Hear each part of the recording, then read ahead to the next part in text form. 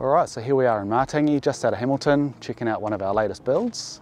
It's a 12 by 18 American barn, 216 square metres.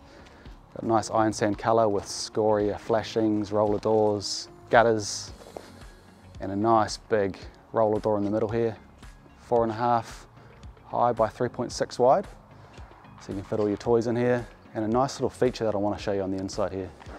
So what's interesting about this one is we've got this quite a unique portal set up here where we've got a gable type portal but with this little pop top here which gives the American barn look from the outside but gives us the openness, clear span of a gable.